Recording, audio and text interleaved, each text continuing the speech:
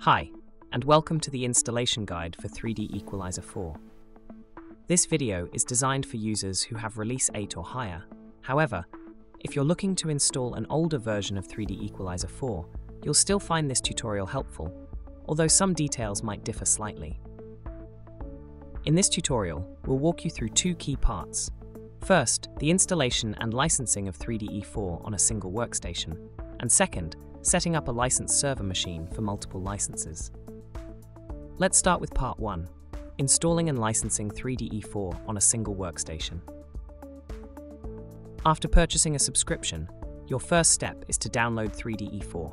Head over to 3DEqualizer4 and navigate to the download area. Look for 3DEqualizer4 Release 8.0 system software. Remember, you'll need to be logged in to download the software. Click on Login and enter your 3DE ID and password.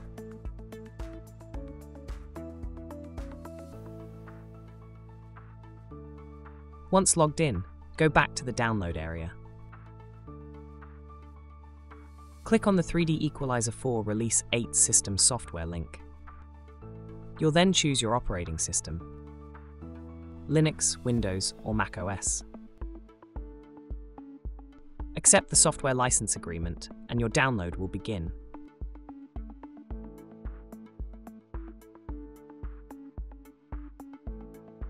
After downloading, simply extract the contents of the archive to your preferred location. This can be accomplished by double-clicking on the archive file for Linux and Mac OS users.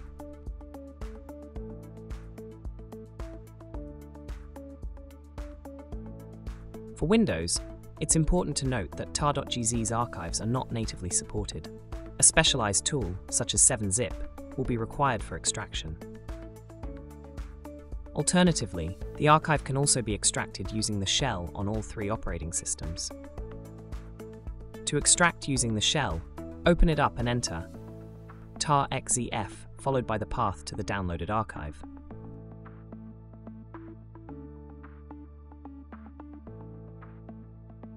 After a short while, you'll see the contents extracted to the current folder.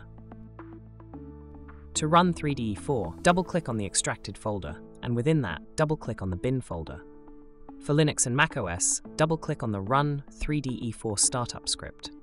Windows users, just double-click on the 3DE4 executable.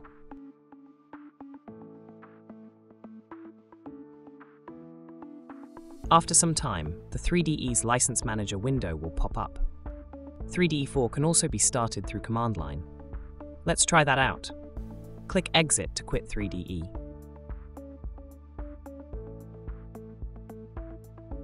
Open up a shell and simply enter the path to the 3DE4 startup script or executable, depending on your operating system.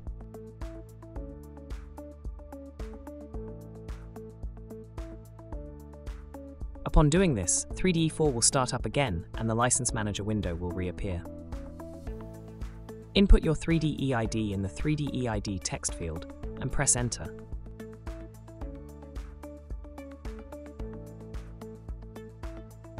A window will ask for your password.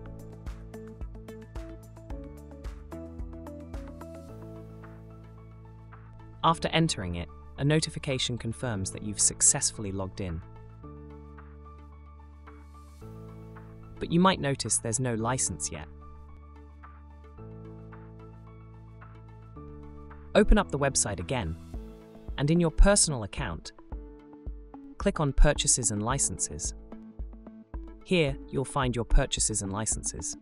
If there's a subscription purchase but no license, head back to the 3DE's License Manager window.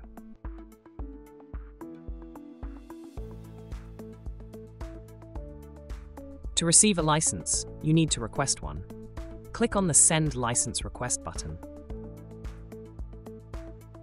A new window pops up. Select your purchase, add an optional comment, and click Send License Request. A confirmation will indicate that your request was sent to the 3DEqualizer4 license cloud server. Creating a new license usually takes just a few minutes. Revisit the website, and you should now see a new license listed.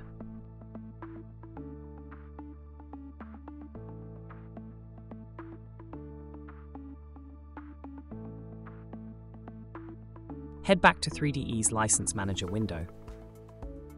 However, your license might still not display. 3D4 automatically syncs its license data every 24 hours. To expedite this, click on Fetch Licenses. Your new license should now be displayed.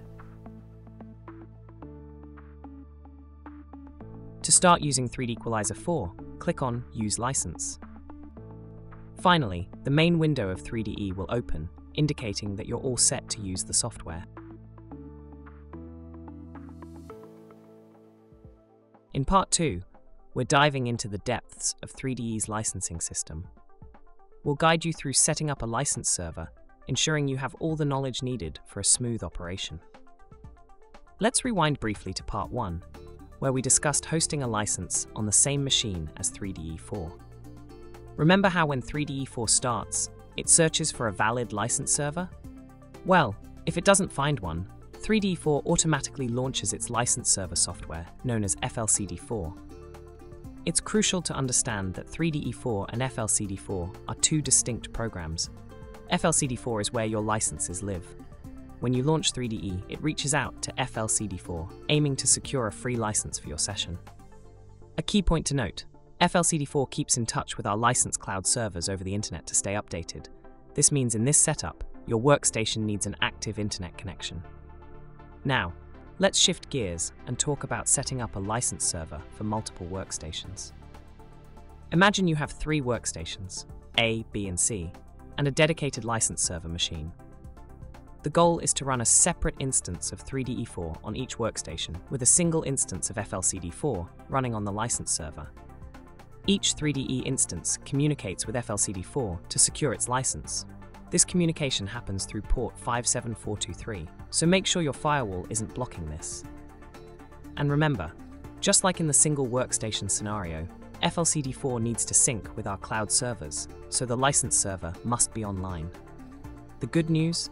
Your individual workstations don't need internet access in this scenario. After delving into the theory, it's time for some hands-on practice.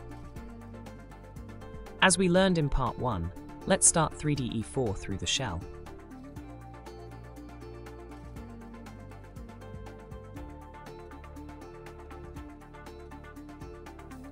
If you have a license, like in this demonstration, the main window of 3DE will pop up promptly. To access the License Manager window, go to Options, then select Manage Licenses. And there you have it. The License Manager window is now on your screen. Notice that a license gets locked by this instance of 3DE since we started it the regular way.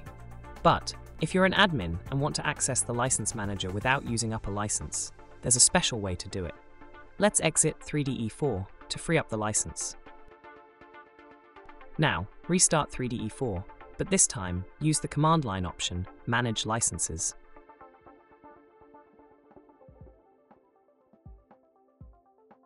Voila!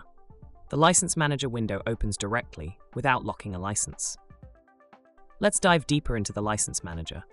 This window acts as a remote control for FLCD4, 3DE's license server software. The license server text field shows the hostname where FLCD4 is running. In our case, it's on Chucky, the local machine. The FLCD4 field displays the software version.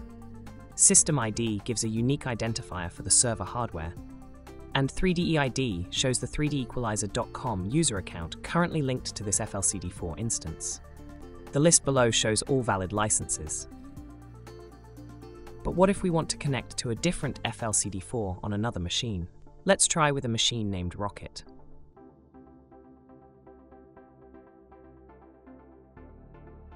After entering Rocket in the license server field, we hit an error. FLCD4 doesn't seem to be running on Rocket. So let's fix that. First, we'll open another shell to remote login to Rocket.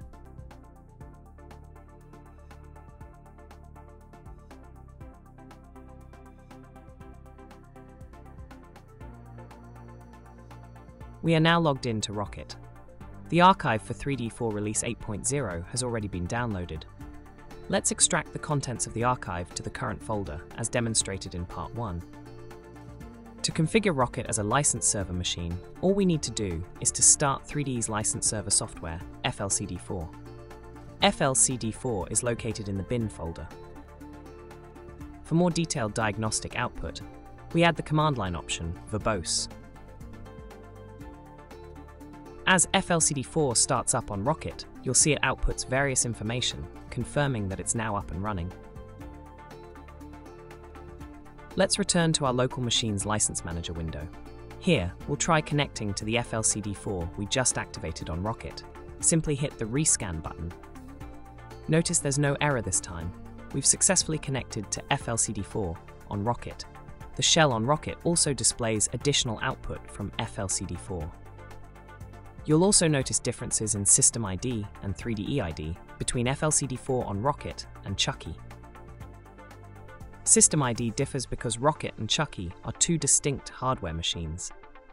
And 3DEID differs as each instance of FLCD4 is configured with a different 3DEqualizer4 user account.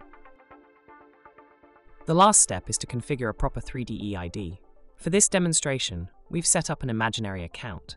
Please enter your specific 3DEqualizer4 account and password here.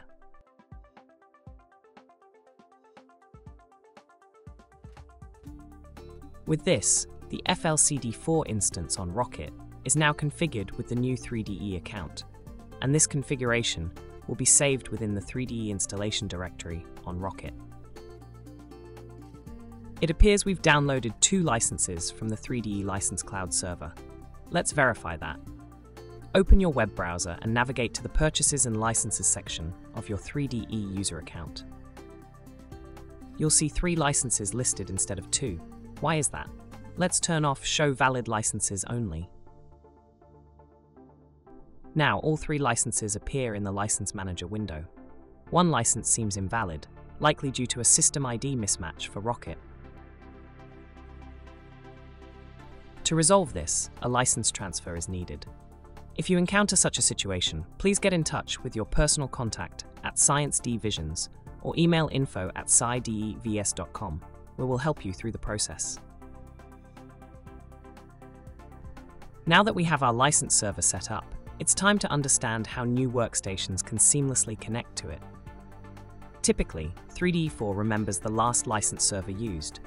For instance, if Chucky was the license server in the last session, 3DE4 will default to it when restarted.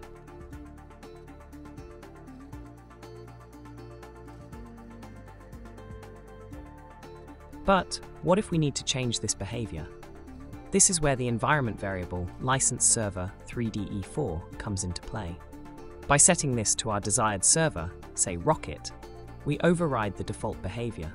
Now, when 3DE4 starts, it'll automatically connect to Rocket, regardless of the previous setting.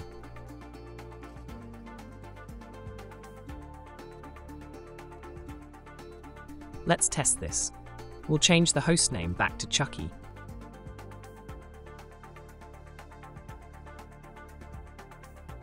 But you'll notice upon restarting 3DE4, Rocket remains as the default license server.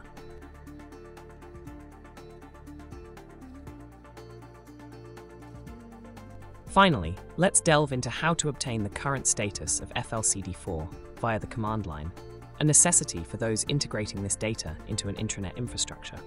Let's have a look on the tool FLCinfo4. Found in the bin directory of 3DE, FLCinfo4 provides valuable information. Run it without options, and it fetches data from the local FLCD4, like the number of valid licenses, licenses in use, and detailed license listings, including expiration dates and compatibility. To query a remote server like Rocket, just add license_server followed by the hostname. Let's give it a try. And with that, we conclude our installation tutorial for 3DEqualizer4 Release 8. From installing 3DE to setting up a single license or a license server for multiple licenses, we've covered it all. I hope you found this series informative and helpful. Thank you for joining me. Take care and goodbye.